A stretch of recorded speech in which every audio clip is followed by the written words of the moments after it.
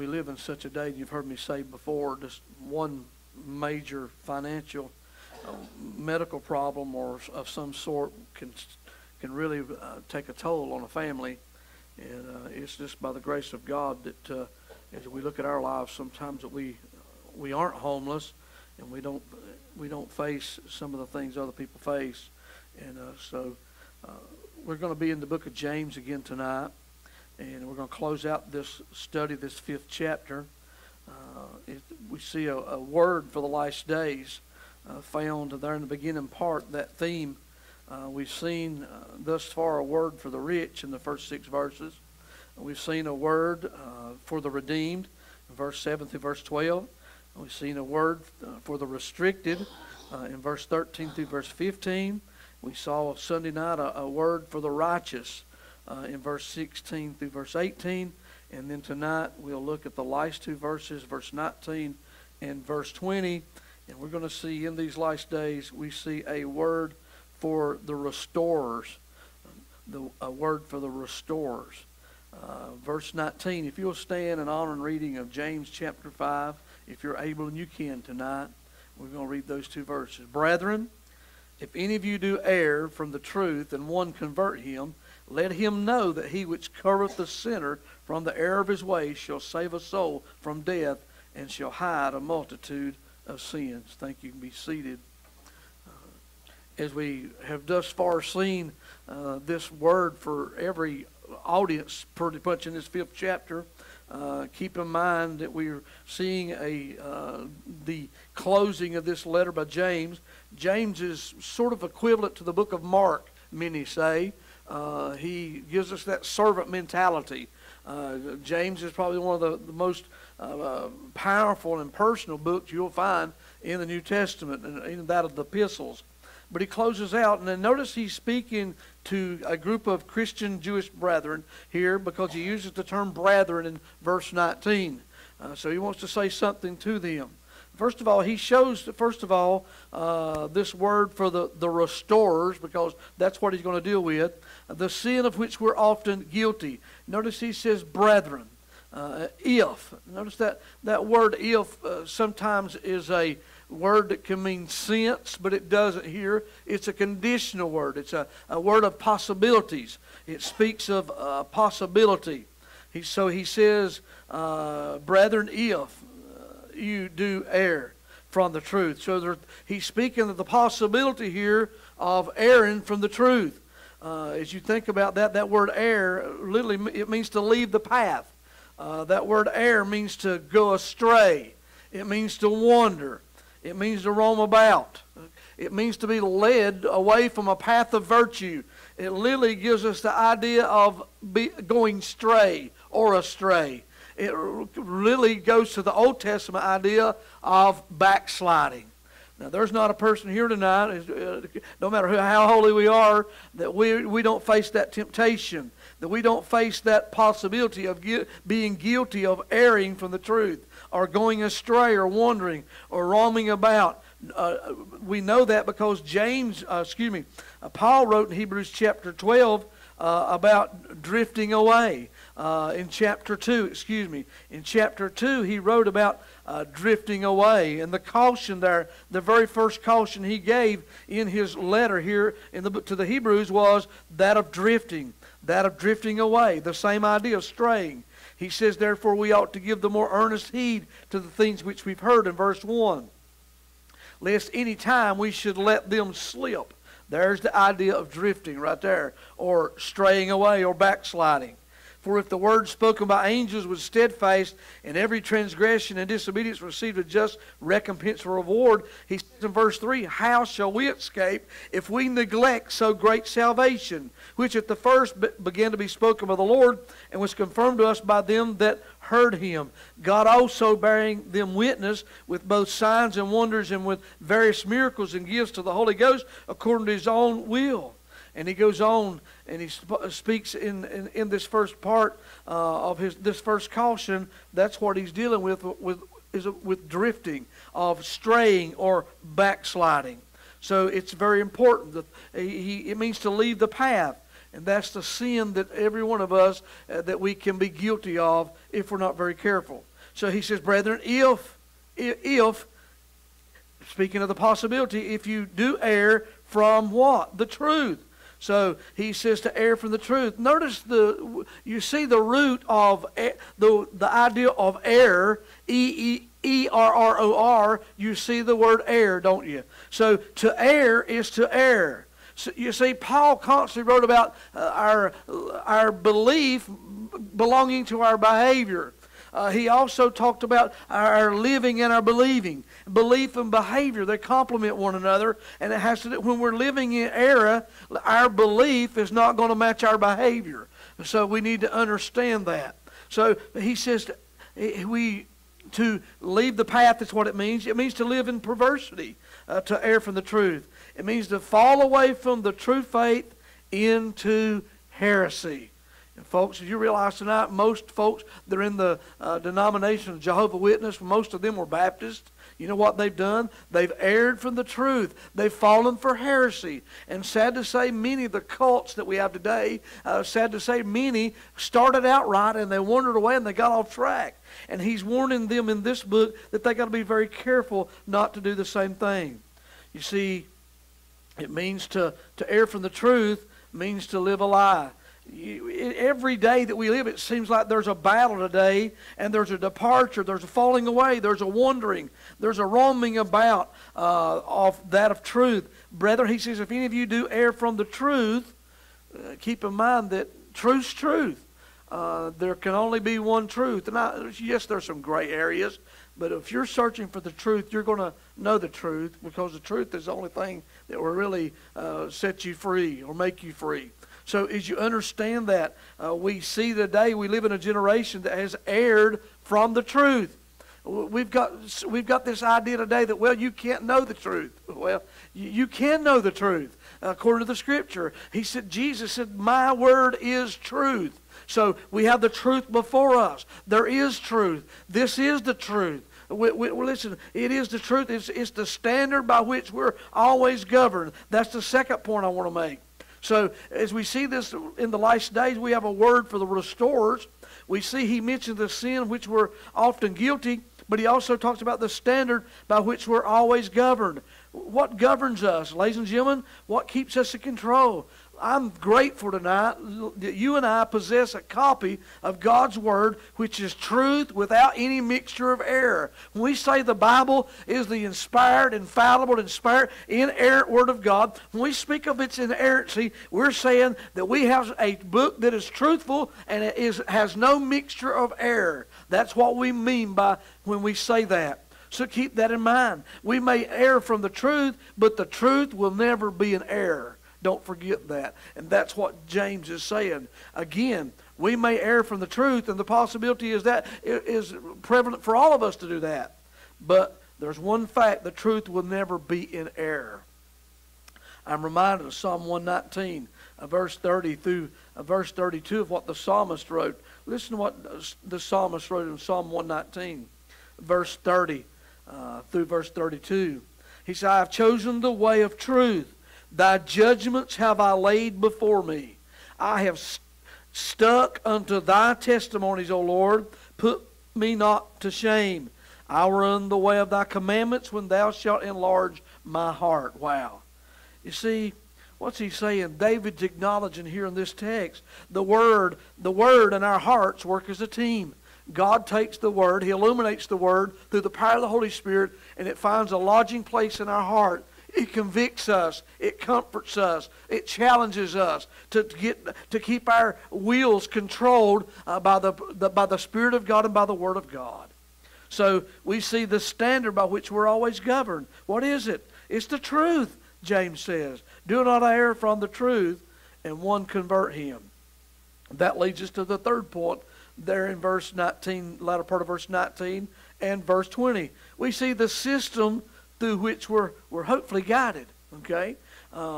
You see, compassion is the system that guides the church. The church really is a body of believers who've been indwelled and filled with the Spirit. We've been born again. And there's a system of love and commitment that operates in and within us. And see, it takes a team effort to restore a brother or sister in Christ. And that's what he's leaning toward here, okay? So, first of all, notice there's really three characteristics of a true rescuer, because that's what he's going to deal with here as he talks about you and I being restorers in the last day. Yeah, every one of us knows somebody who's fallen from the faith. They've left church. They've given up on God, whatever the case may be, and they need to be encouraged. They need to be reached, and they need to be restored. And it's our responsibility with the best ability that we can to be restorers. Well, if we're going to be the restorer in these last days God wants us to be, what are the characteristics of a true rescuer? First of all, we must be realistic. We got to be realistic. First of all, we got to be honest. Okay, we've got to be honest. He says, but if any of you do err from the truth and one convert him, let him know that he which converteth a sinner from the error of his way shall save a soul from death and shall hide a multitude of sins. Be honest. In other words, stop and think for just a moment about your life. You realize that you are also a candidate to fall away. Doesn't matter how long you've been saved, how long you've been serving the Lord, if it wasn't for the grace of God. Notice he says something here. In verse 9, he says, if any of you do err. Notice these phrases. It's, if any of you do err. By the way, you know why he says that? Because he said, listen, we do stray. We do stray.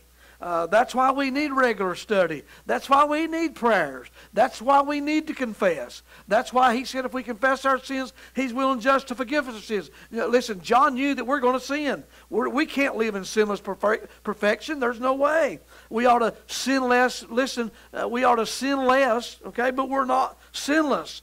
We stray. We're sinners who've been saved by grace. And the bottom line is, when we do, we're going to suffer like everybody else does. And that's what he's saying. We got to be honest.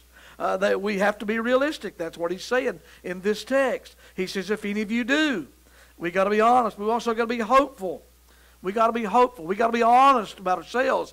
But we got to be honest with ourselves first before we can be honest with somebody else who's fallen by the wayside. And those who've fallen by the wayside, if we're going to restore them, we've got to be realistic about ourselves. We've got to be honest, but we also got to be hopeful when it concerns them. And we need to work to restore our brothers and sisters in Christ who've departed from the will of God and the Word of God, so that they might return and they can be restored from their error or their erring. Then we got to be helpful. Look what he says. He says, first of all, if any of you do, and then he says, and one convert him. He which converteth him. That word converteth means to bring back. Now that word's not saying that you're going to convert somebody. Okay? It's not saying that you're going to save them. You can't. You don't have the power to do that. Only God can do that through his grace. What he is saying is this. We have the ability sometimes, and we have the testimony, and we have the responsibility to bring back and to turn those who have departed in their relationship to God back to true worship to God. So in other words, God can use us. He can use us. He can use our encouragement. He can use our walk with God and our relationship and our faithfulness sometimes to minister to them in ways other people can't. You're going to be able to reach people that I can't touch. And I'm going to be able to reach people you can't touch. But God's going to place those people in our lives that have erred from the truth. They've wandered away from God. They've departed. And some of them, believe it or not, they've left the true faith into heresy. And it may seem that there's no hope for them, but as long as God's on his throne, there's still hope. Proverbs 10, verse 12, I'm reminded of that scripture in 1 Corinthians 9. Listen to what the book of Proverbs says in verse 10, chapter 10, verse 12. Listen to what the writer of Proverbs says there in that text. Jot it down, I'll read it to you. He says this, hatred stirreth up strife, but love covereth all sins. That's a powerful verse. 1 Corinthians 9, verse 22. I'm reminded also there of what Paul said. Listen to what he said in chapter 9, verse 22. He said, to the weak became I as weak, that I might gain the weak. I made all things to all men, that I might by all means save some. In other words, Paul with the influence he had and the ability he had to speak fluently several languages. He didn't put himself up on a status apart from other people. He says he became weak. And it doesn't say that he sinned, okay? He became as weak that he might gain the weak. In other words, he got down to their level. He got down to their level, and he said, I am made all things to all men, that I might by all means save some. In other words, he sort of got off his high horse, so to speak, and got on their living terms so he could reach them for Jesus Christ. You see, the first characteristic of a true rescuer is we have to be realistic. We have to be realistic about the person, about the situation. We have to be realistic for beginning with ourselves. And then he says that they must be redemptive. Look at verse 20. Let him know that he which covereth the sinner from the error of his way shall save a soul from death. To save a soul from death. He's speaking here of the priority of Christians. The priority of every one of us is the souls of men. That needs to be our priority of every Christian and every church. That's why we're here, is to train a disciple, men, women, boys, and girls, to serve the Lord Jesus Christ, but at the same time, we have to be interested in the souls of men, people coming to Jesus Christ. And then third, he says that we must be reliable. We must be reliable. That little phrase, and shall hide a multitude of sins. In other words, he's speaking here that we have to value the reputation of another believer, another brother in Christ. That word hide means to hinder the knowledge of a thing. It means to impede the negative fallout, so to speak. In other words, knowing that we're sinners who've been saved by grace, we have no right to hold somebody else's sin over them and keep them from coming to Christ. Well, we see the sin of which we're often guilty. We see the standard by which we're always governed. We see the system through which we're hopefully guided. Okay, we got to be realistic. We have to have a redemptive mindset. We've got to be reliable.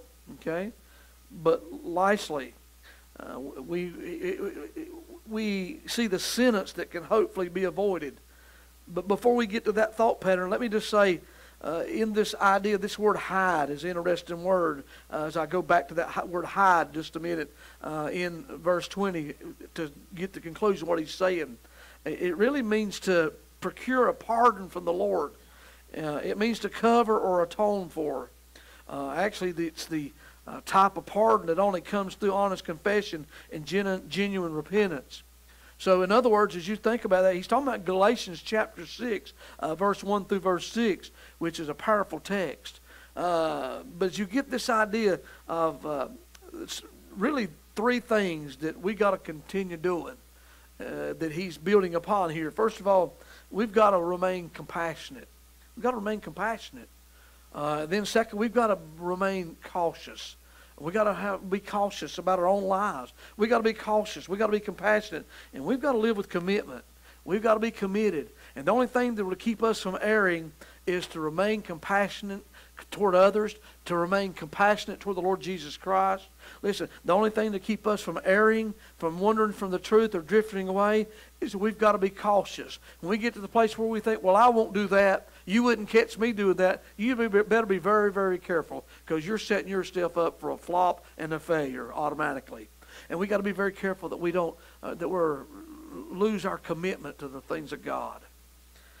And then that leads me, of course, to what I've already said, to the fourth point I want to make out these two verses as we close out this little series. The sentence that can be hopefully avoided. Keep in mind, he says, let him know that he which covereth the sinner from the error of his way shall save a soul from death, and shall hide a multitude of sins. You see, there's a sentence that we can experience, an individual can experience if he or she strays. If he strays, roams about, drifts away from the truth, and does not return. That's the real danger as we think about these last days. Those that you and I try to restore, there's a sentence that comes with straying that we've got to be mindful of. First of all, the person that does that, the person that strays, he or she can be disciplined by God. Hebrews chapter 12 is very clear because the writer of Hebrews deals with that very distinctly in chapter 12. He says in verse 6, for whom the Lord loveth, he chasteneth, and scourgeth every son whom he receiveth. If you endure chastening, God dealeth with you as with sons. For what son is he whom the Father chasteneth not? For if you be without chastisement, that word chastisement means discipline, whereof are all partakers, then are you bastards and not sons. In other words, you're not a child of God if you don't experience the chastening of God or discipline of God. If you've walked away, if you've strayed away, if you've backslidden, so to speak, and you fail to want to be restored. I don't know when the last knot is in that rope. I don't know. I know where it was at for me, and you've heard me mention that many, many times. But there is an end of conclusion, and we know that. The sentence that can hopefully be avoided, first of all, is the avoiding the discipline of God. And you've heard it say many times, the reason we do communion is so that we can stop, and he said, do this often in remembrance of me. It was given as an ordinance to the church so that we could examine ourselves, we can judge ourselves, so he wouldn't have to judge us. And if you remember, and you study that 1 Corinthians passage, there were several in that church that had died premature deaths because they failed to judge themselves, and they were living evidently in open apparent sin. They had drifted away, as this scripture says. They had erred, they had strayed, they had wandered, they had roamed about, and somewhere along the way, some of them probably even had fallen for heresy. And therefore they faced the chastening of God. And that's why we're challenged, and we're given the opportunity often in communion to judge ourselves, and examine ourselves so he won't judge us, okay, as we put all the scripture together. So we see, first of all, the sentence that can hopefully be avoided. He can be disciplined by God, or option number 2, he can face the danger of committing the sin unto death. Now there's 2 scriptures that deal with that very, very vividly. First of all, the first one was in 1 Corinthians chapter 11, verse 30. I've sort of given you that already because that's the one that he dealt with already. He says, for he that eateth and drinketh unworthily, in verse 29, eateth and drinketh damnation to himself, not discerning the Lord's body. For this cause, for this very reason, many are weak and sickly among you, and many sleep. That word sleep means to be dead. Okay? So he said, for if we would judge ourselves, we should not be judged. But when we are judged, we're chastened to the Lord, that we should not be condemned with the world. So there's the scripture I've just give you to prove what I've just said. So we see we can face the danger of committing the sin unto death. And then 1 John chapter 5. 1 John chapter 5, verse 16 through verse 17. He said, if any man see his brother sin a sin which is not unto death, he shall ask, and he shall give him life for them that sin not unto death. Notice this next sentence. There is a sin unto death. Okay? I do not say that he shall pray for it. All unrighteousness is sin, and there is a sin not unto death. Okay? So we know that there's a sin that is unto death. There's a sin that is not unto death. So understand that. I believe that sin unto death is when you get to the place, if you're an unbeliever, you say no to God, you say no to God, you say no to God, eventually somewhere along the way, grace is going to run out for you on this side of the eternity. It's going to run out. Okay? When you refuse into a place, I don't know where that cutoff is. That's between God and man. But then for the believer, there's also a cutoff as well. There's a knot at the end of the rope. Okay?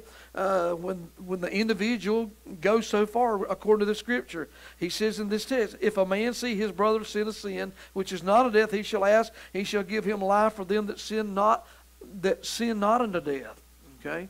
So there is a sin that's unto death, a sin not unto death. We don't know when that final crossing over is. Okay? That's between God and man. Okay? I believe with all my heart that I've pastored some people. I've seen some people that I believe with all my heart. Listen, I believe they sinned the sin unto death. I believe they crossed that line. God would give them chance after chance after chance. They were raised in church.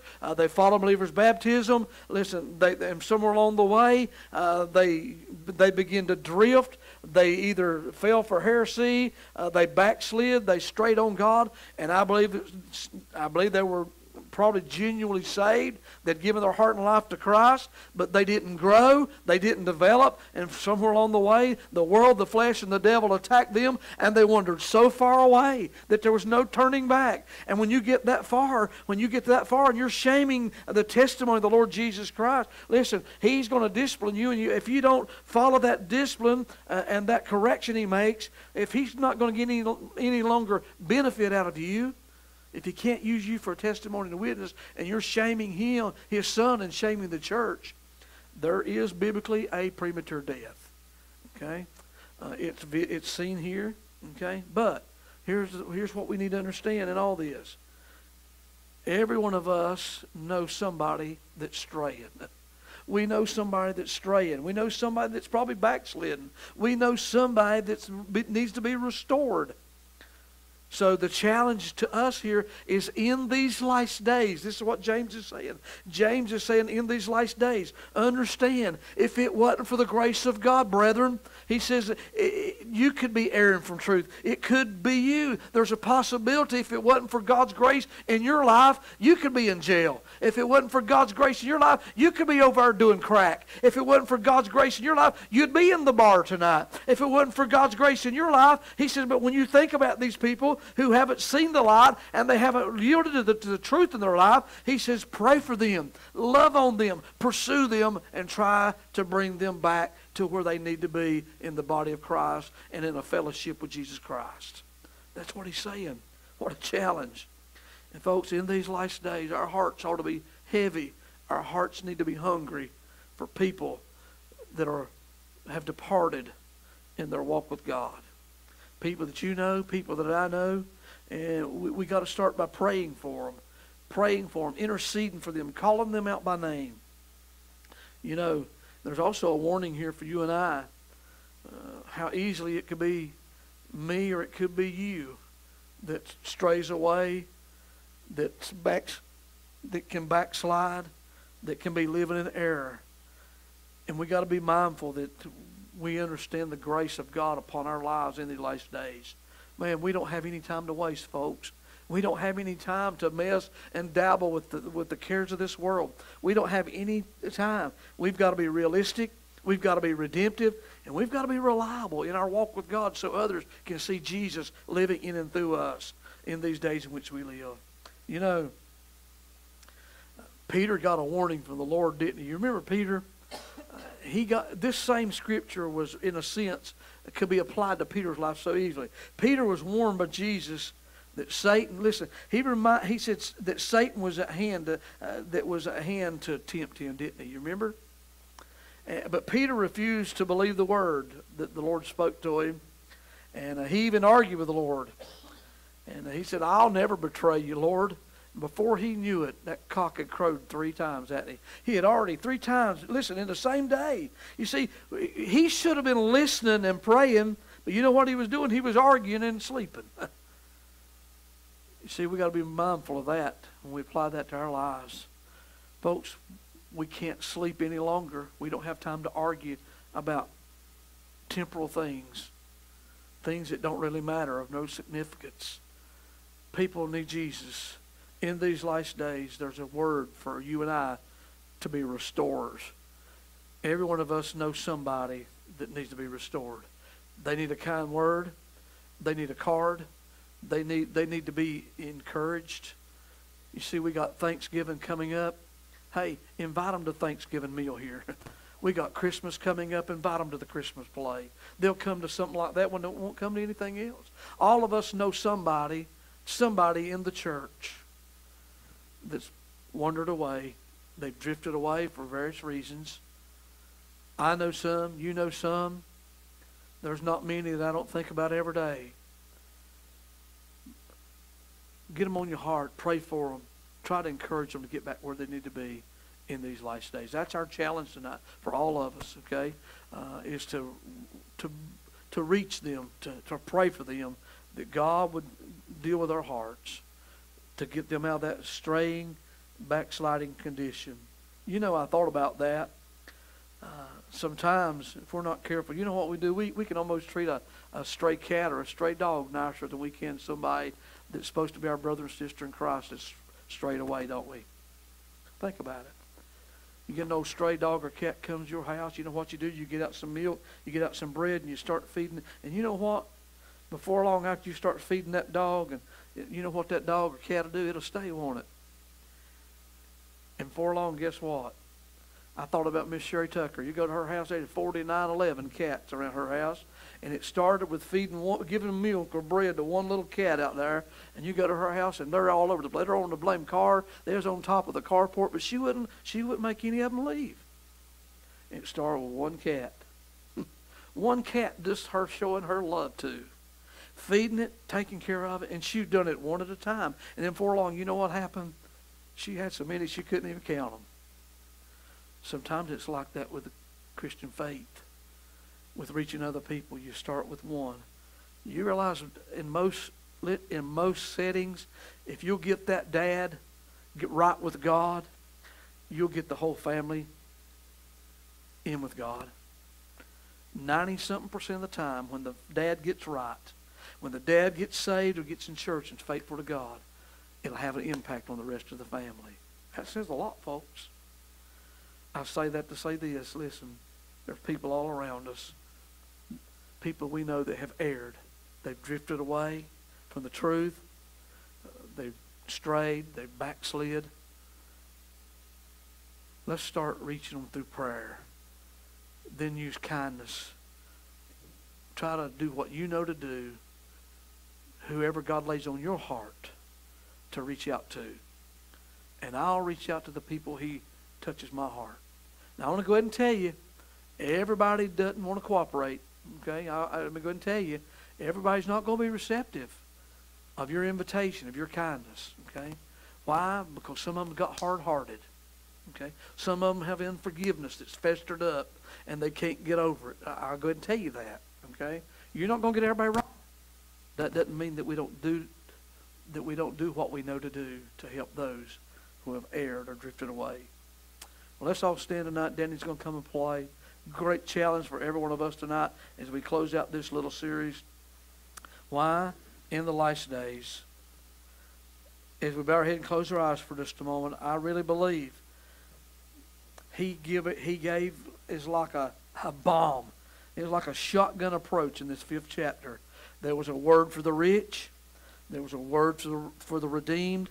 There was a word for the restricted. There was a word for the righteous, and there was a word for the restorers. Fits almost every walk of the church in this closing chapter he wrote in James. And it was all concerning the last days of what we have the responsibility to do. It's up to us. It's up to us to share the truth and to live in the truth to a world that's departed from God in these last days. Father, thank you for your word. Lord, how challenging, Lord, these last 2 verses are in this chapter. Lord, this book is simple, it's practical, but it's very applicable. And Lord, I pray that you'd help every one of us tonight, Lord, first of all, to stay close and cling to the Lord Jesus Christ so that we won't stray, so that we won't drift away or fall away, so that we won't have to experience the chastening hand of God. And may we be mindful of that. And many of us have been in places where you have had to chasten us. But thank you for forgiveness and grace tonight. But Lord, we pray for those tonight, Lord, that have drifted away. Lord, those that have fallen away, they've backslid on the things of God. And Lord, we can see it as apparent.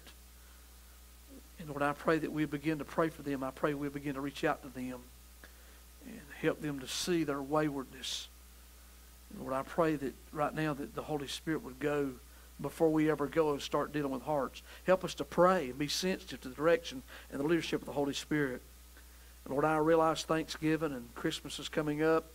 And Lord, those are 2 times that we're together as family and friends, and it's times that you've made available, Lord, that we can use. We can use to reach those people that sometimes we don't normally see.